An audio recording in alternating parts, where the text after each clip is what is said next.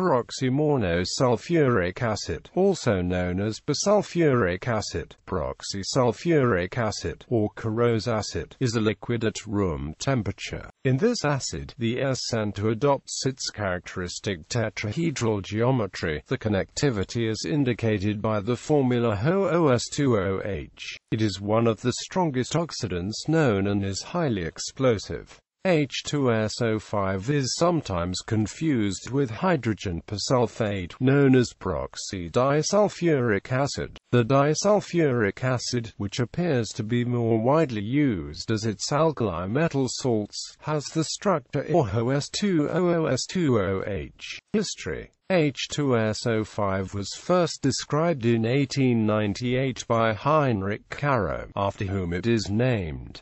Synthesis and production. The laboratory-scale preparation of Caro's acid involved the combination of chlorosulfuric acid and hydrogen peroxide, H2O2 plus ClSO2OH, H2SO5 plus hydrogen chloride. Large-scale production of Caro's acid is usually done on-site due to its instability. According to the patent by Martin, Caro's acid is produced by reacting NGT, 85% sulfuric acid, and NLT, 50% hydrogen peroxide, H2O2 plus H2SO4, H2SO5 plus H2O. Uses in industry. H2SO5 has been used for a variety of disinfectant and cleaning applications, e.g., swimming pool treatment and denture cleaning.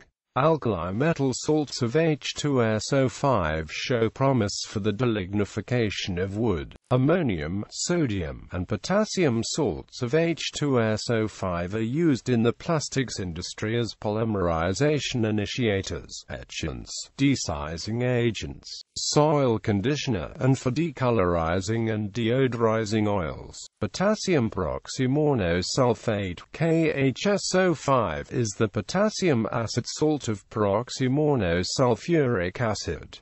It is widely used as an oxidizing agent. Dangers. Pure Caro's acid is highly explosive. Explosions have been reported at Brown University and Sun Oil. As with all strong oxidizing agents, peroxysulfuric acid should be kept away from organic compounds such as ethers and ketones because of its ability to peroxidize the compound, creating a highly unstable molecule such as acetone peroxide.